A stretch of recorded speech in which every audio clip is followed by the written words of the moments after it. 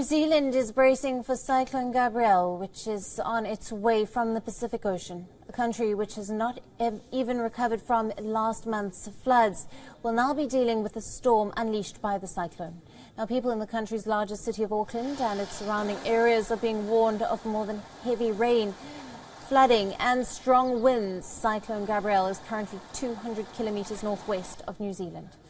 It is forecast to move close to the east coast over the next 24 hours. Prime Minister Chris Hipkins said that such weather events have made the start of the year incredibly challenging. Civil defence centres and shelters have been set up across the top of the North Island, and they are ready to use in the event that people have to evacuate. For Northland, Auckland, the Coromandel and the Bay of Plenty, the start of the year has been incredibly challenging.